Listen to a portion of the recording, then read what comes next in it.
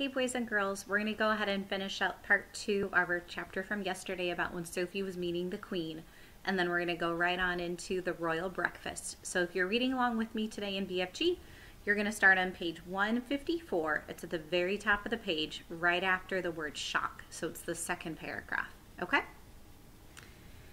"Are you all right, ma'am?" the maid was saying. When the Queen spoke again, it was in a strange, strangled sort of whisper. "Tell me, Mary," she said, "tell me, quite truthfully, is there really a little girl sitting on my windowsill, or am I dreaming?" "She's sitting there all right, ma'am, as clear as daylight, but heaven only knows how she got there. Your Majesty is certainly not dreaming at this time." "But that's exactly what I did dream," the Queen cried out. "I dreamt that as well. I dreamt there would be a little girl sitting on my windowsill in her nightie, and she would talk to me." The maid, with her hands clasped against her starched white bosom, was staring at her mistress with a look of absolute disbelief on her face. The situation was getting beyond her. She was lost. She had not been trained to cope with this type of madness. "Are you real?" the Queen said to Sophie. "Yes, Your Majesty," Sophie murmured. "What is your name?" "Sophie, Your Majesty." "And how did you get up onto my windowsill?" "No, don't answer that." "Hang on a moment. I dreamed that part of it too. I dreamed that a giant put you there." "He did, Your Majesty," Sophie said. The maid gave a howl of anguish and clasped her hands over her face. "Control yourself, Mary," the Queen said sharply. Then to Sophie she said, "You are not serious about the giant, are you?" "Oh yes, Your Majesty. He's out there in the garden now." "Is he indeed?" the Queen said. The sheer absurdity of it all was helping her to regain her composure. "So he's in the garden, is he?" she said, smiling a little. "He is a good giant, Your Majesty," Sophie said. "You need not be frightened of him." "I'm delighted to hear it," the Queen said, still smiling. "He's my best friend, Your Majesty." "How nice," the Queen said. "He's a lovely giant, Your Majesty." "I'm quite sure he is," the Queen said. "But why have you and this giant come to see me?" "I think you have dreamed that part of it too, Your Majesty," Sophie said calmly. That pulled the Queen up short. It took the smile right off of her face. She certainly had dreamed that part of it. She was remembering now how at the end of her dream it had said that a little girl and a big friendly giant would come and show her how to find the 9 horrible man-eating giants. "But be careful," the Queen told herself. "Keep very calm, because this is surely not very far from the place where madness begins." "You did dream that, didn't you, Your Majesty?" Sophie said. The maid was out of it now. She just stood there goggling. "Yes," the Queen murmured. "Yes, now that you come to mention it, I did. But how do you know what I dreamed?" "Oh, that's a long story, Your Majesty," Sophie said. "Would you like me to call the big friendly giant?"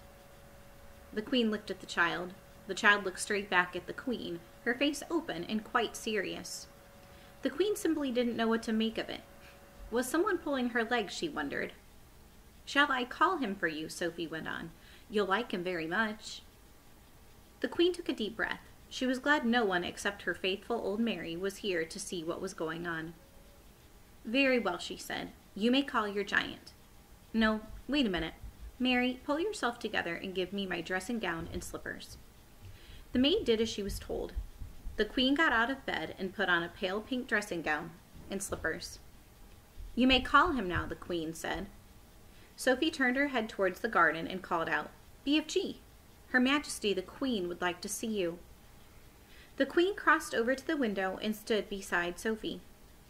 "Come down off that ledge," she said. "You're going to fall backwards any minute." Sophie jumped down into the room and stood beside the Queen at the open window. Mary, the maid, stood behind them. Her hands were now planted firmly on her hips, and there was a look on her face which seemed to say, "I want no part of this fiasco." "I don't see any giant," the Queen said. "Please wait," Sophie said. "Shall I take her away now, ma'am?" the maid said. "Take her downstairs and give her some breakfast," the Queen said. Just then there was a rustle in the bushes beside the lake. Then out he came, 24 feet tall, wearing his black cloak with the grace of a nobleman, still carrying his long trumpet in one hand. He strode magnificently across the palace lawn towards the window. The maid screamed. The Queen gasped. Sophie waved. The BFG took his time. He was very dignified in his approach. When he was close to the window where the three of them were standing, he stopped and made a slow, graceful bow. His head, after he had straightened up again, was almost exactly level with the watchers at the window. "Your Magister," he said, "I is your humbug servant." He bowed again. Considering she was meeting a giant for the first time in her life, the queen remained astonishingly self-composed. "We are very pleased to meet you," she said. Down below, a gardener was coming across the lawn with a wheelbarrow. He caught sight of the BFG's legs over to his left. His gaze traveled slowly upwards along the entire height of the enormous body. He gripped the handles of the wheelbarrow. He swayed. He tottered. Then he keeled over on the grass in a dead faint. Nobody noticed him. "O Magister," cried the BFG, "O Queen, O Monarcher, O Golden Sovereign, O ruler of straight lines. O Sultana, I is so glad to come here with my little friend Sophie, to give you The BFG hesitated, searching for the word. "To give me what?" the queen said. "Assistance," the BFG said, beaming. The queen looked puzzled. "He sometimes speaks a bit funny, Your Majesty," Sophie said. "He never went to school." "Then we must send him to school," the queen said. "We have some very good schools in this country." "I has great secrets to tell Your Magister," the BFG said. "I should be delighted to hear them," the queen said, "but not in my dressing gown." "Shall you wish to get dressed, ma'am?" the maid said. "Have either of you had breakfast?" the queen said. "Oh, could we?" Sophie cried. "Oh, please, I haven't eaten a thing since yesterday." "Well, I was about to have mine," the queen said, but Mary dropped it.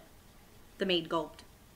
"I imagine we have more food in the palace," the queen said, speaking to the BFG. "Perhaps you and your little friend would care to join me."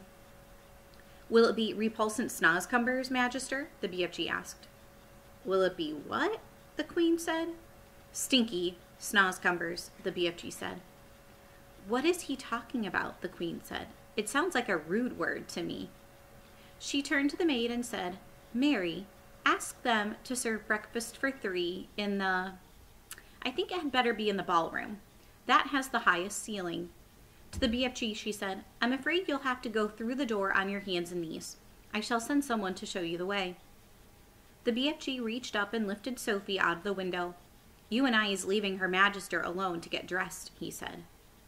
"No, leave the little girl here with me," the queen said. "We'll have to find something for her to put on. She can't have breakfast in her nightie." The BFG returned Sophie to the bedroom. "Can we have sausages, Your Majesty?" Sophie said. "And bacon and fried eggs?" "I think that might be managed," the queen answered, smiling. "Just wait till you taste it," Sophie said to the BFG. "No more snozcumbers from now on." And boys and girls, that's the end of our chapter about the queen, and now we're going to move on to the royal breakfast. There was a frantic scurry among the palace servants, for when orders were received from the queen that a 24-foot giant must be seated with Her Majesty in the great ballroom within the next half hour. The butler, an imposing personage named Mr. Tibbs, was in supreme command of all the palace servants, and he did the best he could in the short time available. A man does not rise to become the queen's butler unless he is gifted with extraordinary ingenuity, adaptability, versatility, dexterity, cunning, sophistication, sagacity, discretion, and a host of other talents that neither you or I possess. Mr. Tibbs had them all. He was in the butler's pantry sipping an early glass morning of light ale when the order reached him. In a split second he had made the following calculations in his head. If a normal 6-foot man requires a 3-foot high table to eat off of, a 24-foot giant will require a 12-foot high table. And if a 6-foot man requires a chair with a 2-foot high seat, a 24-foot giant will require a chair with an 8-foot high seat. Everything, Mr. Tibbs told himself, must be multiplied by 4. 2 breakfast eggs must become 8. 4 rashers of bacon must become 16. 3 pieces of toast must become 12, and so on. These calculations about food were immediately passed on to Monsieur Papillon, the royal chef. Mr. Tibbs skimmed into the ballroom. Butlers don't walk, they skim over the ground. Followed by a whole army of footmen. The footmen all wore knee breeches, and every one of them displayed beautifully rounded calves and ankles. There is no way you can become a royal footman unless you have a well-turned ankle. It is the very first thing they look at when you are interviewed. Push the grand piano into the center of the room, Mr. Tibbs whispered. Butlers never raised their voices above the softest whisper. 4 footmen moved the piano. Now fetch a large chest of drawers and put it on top of the piano, Mr. Tibbs whispered. 3 other footmen fetched a very fine Chippendale mahogany chest of dressers and placed it on top of the piano. Well, that will be his chair, Mr. Tibbs whispered. It is exactly 8 feet off the ground. Now we shall make a table upon which this gentleman may eat his breakfast in comfort. Fetch me 4 very tall grandfather clocks. There are plenty around the palace. Let each clock be 12 feet tall. 16 footmen spread out around the palace to find the clocks. They were not easy to carry and required 4 footmen to each one. Place the 4 clocks in a rectangle 8 feet by 4 alongside the grand piano, Mr. Tibbs whispered. The footman did so. Now fetch me the young prince's ping-pong table, Mr. Tibbs whispered. The ping-pong table was carried in.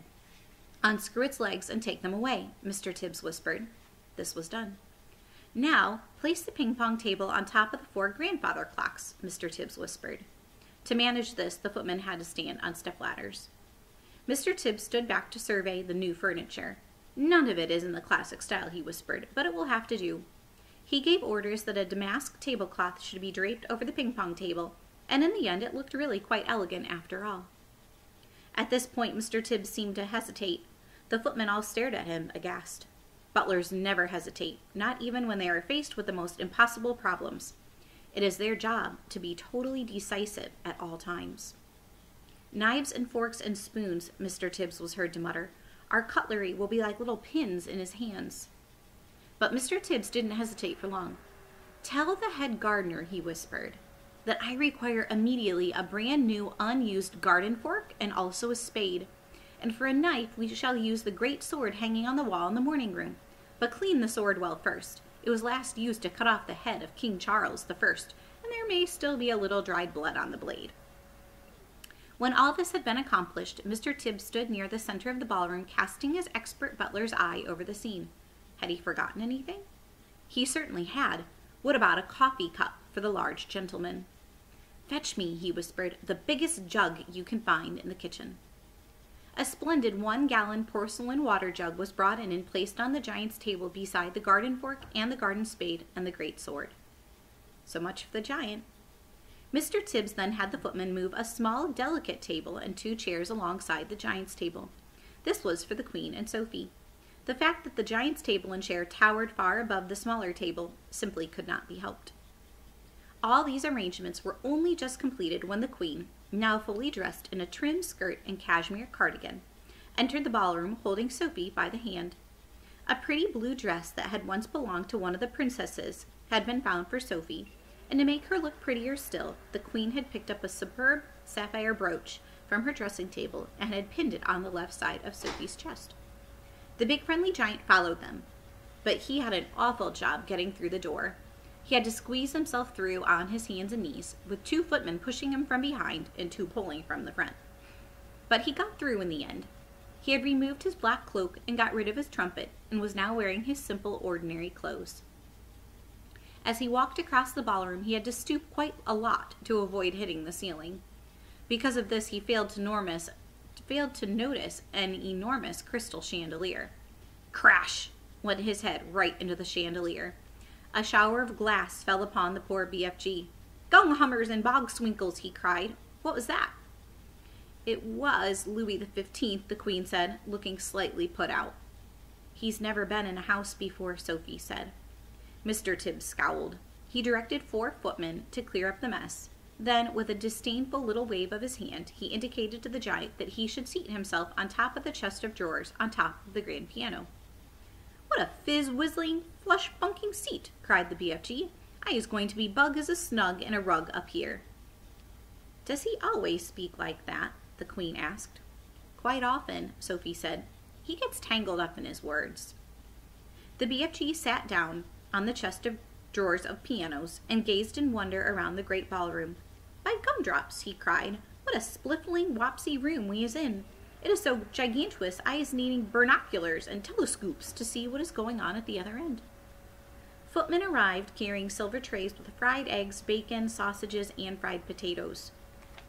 At this point, Mr. Tibbs suddenly realized that in order to serve the BFG at his 12-foot-high grandfather clock table, he would have to climb to the top of one of the tall step ladders.